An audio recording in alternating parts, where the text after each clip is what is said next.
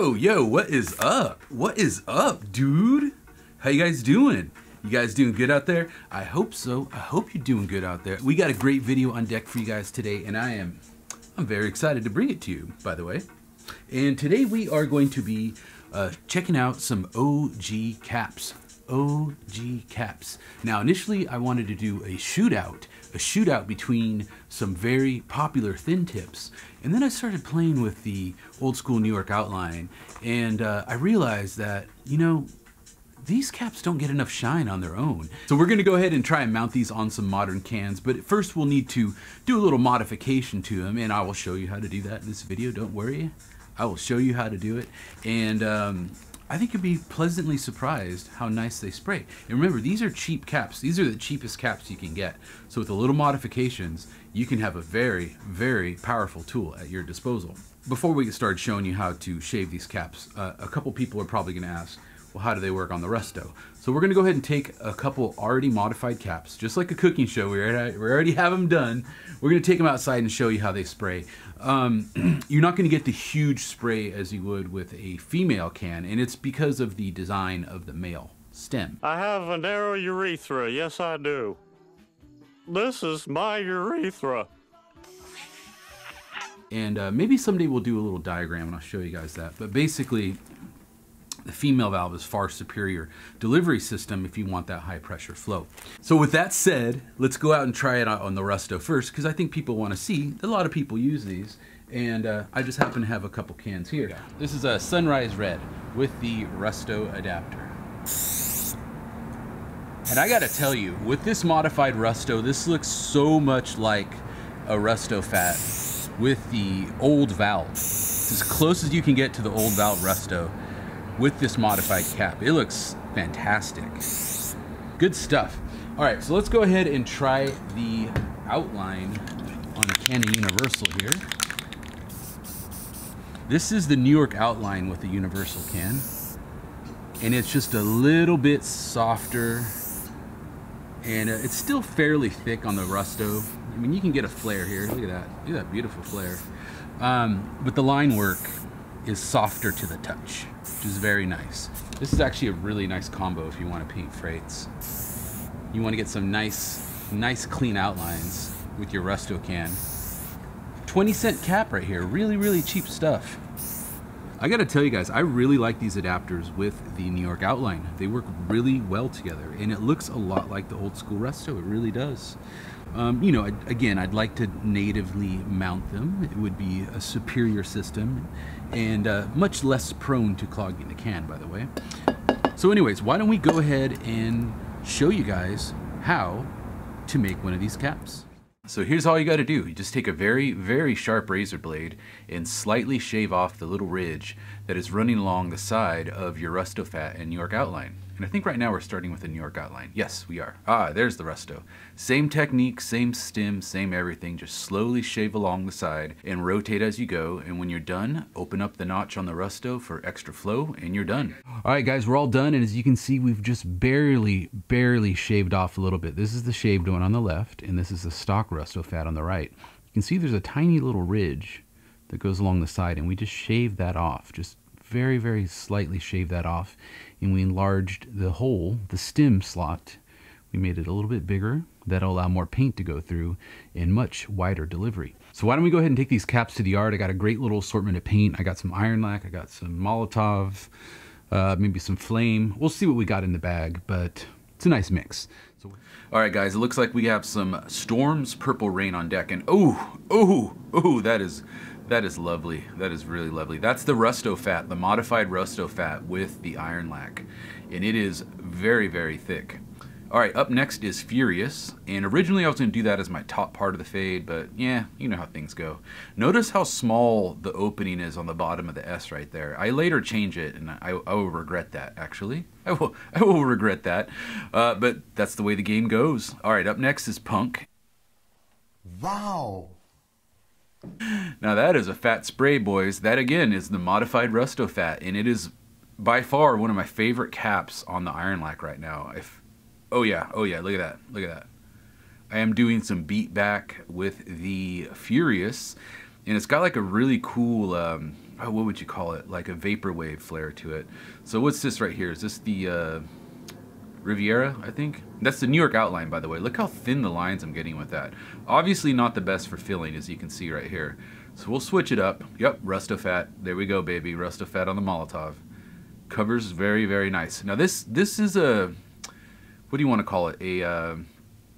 A very old fence that I primed with interior paint. So it's going to need at least 3 or 4 more murals on it before it really starts taking the paint well. You know how it is on these old fences. It just takes a few coats. Probably should use exterior, but you know, oops paint. Oh my god, yeah, is that cherry red? Yeah, that's... that goes so well with the purples. And you know, I really should have left it like this, but I wanted to show you guys the technique coming up. So sometimes I have to force stuff in, and it actually kind of ruined the piece, but you know, I got to teach you guys this stuff, and it's important that you learn these things.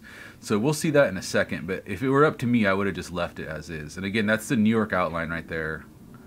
Oh, it's phenomenal. It's so good on these cans. Just a little shaveroo is all you got to do. Just a little shaveroo.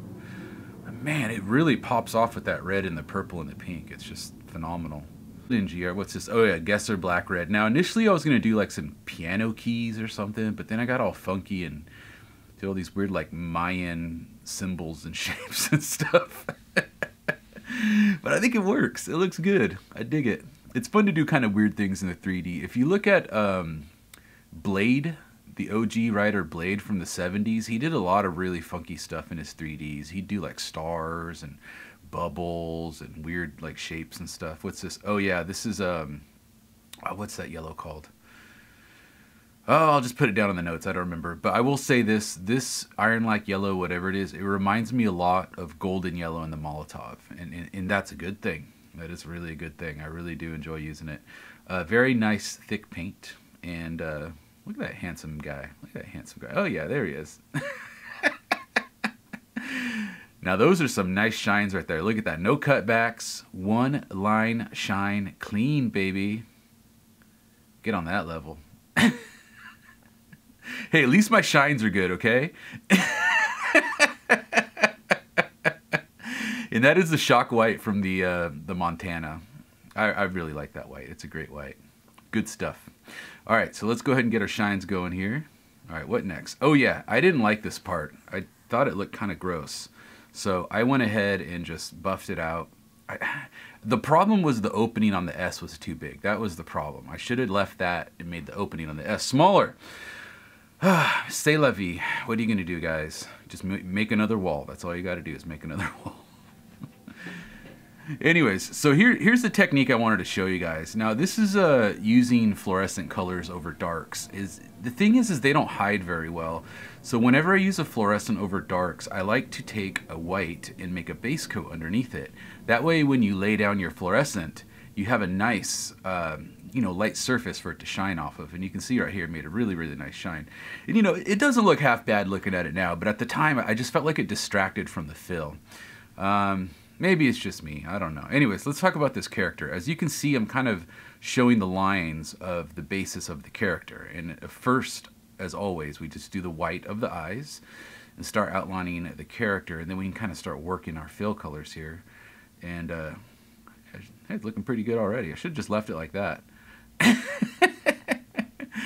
I got to show you guys these techniques. It's important. So anyways, as you can see, I have a upper line, a vertical line going down, and a horizontal line going across, and 2 smaller lines that aren't very visible for the mouth and the nose. There's a lot of tutorials on YouTube on how to do that. We can talk about that at a later date.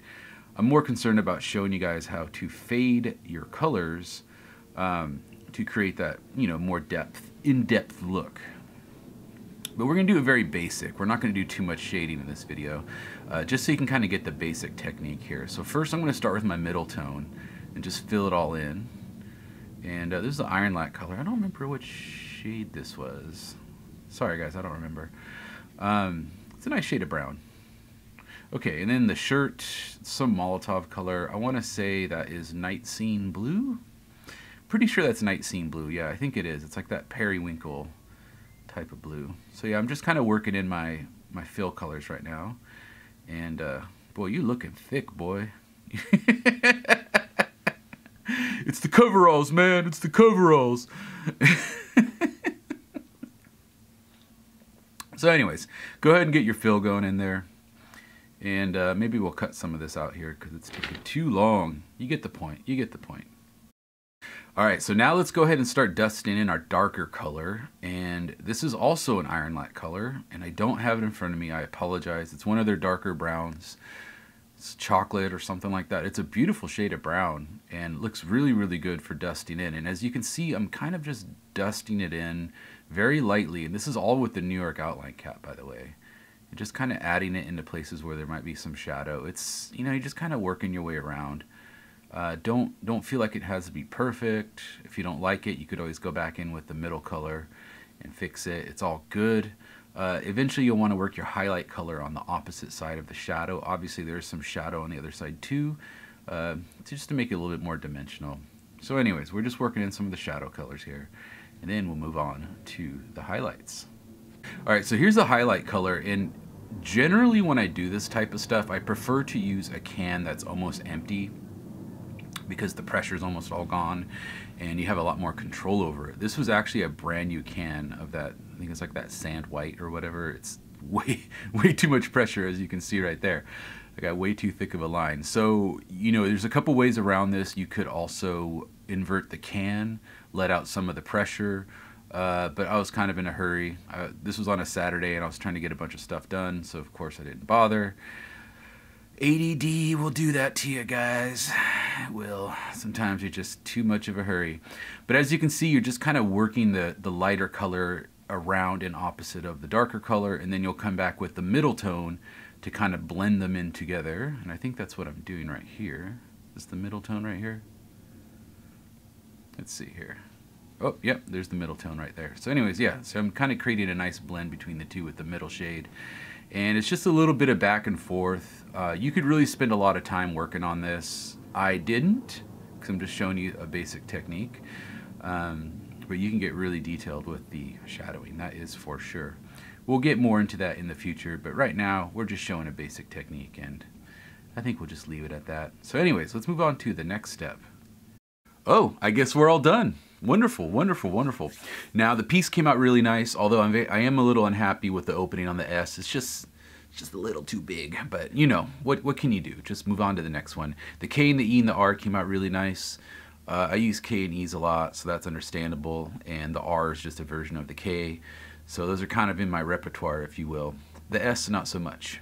But the character came out good. We did a little halo around him. Someone asked me about doing halos and characters. I was like, we'll just toss one in for the video.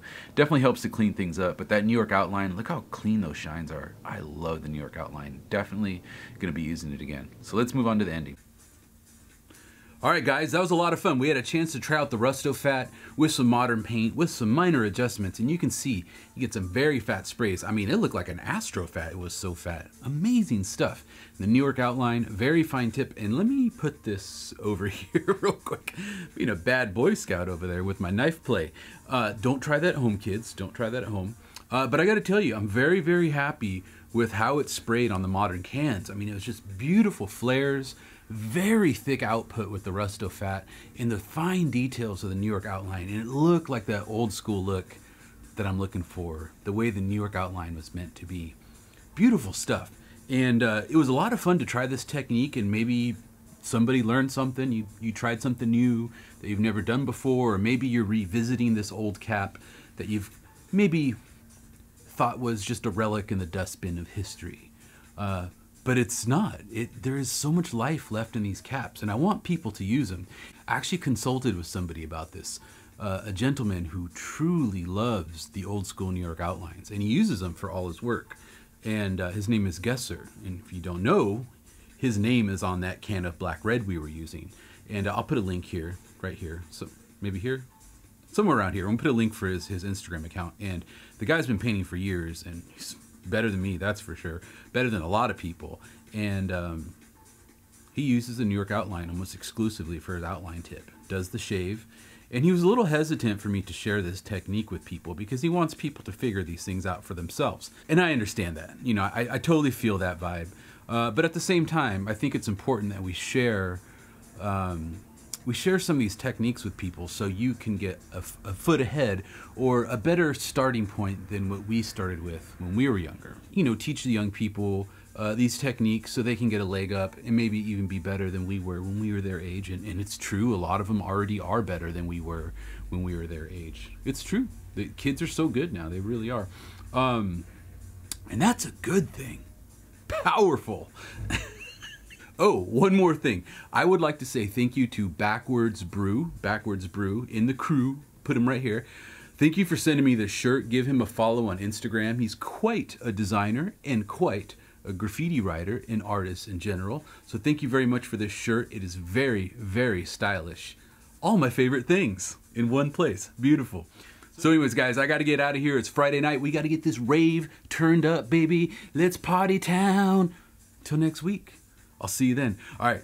Oh, what was that? What was this for? Oh, yes, artprimo.com. Artprimo.com. We're your #1 source for all things graffiti related. Markers, caps, ink, you name it, baby. We got it in the house right here in this warehouse that I'm existing in right now. 206-365-4083. That's artprimo.com. #1 source, baby. Peace.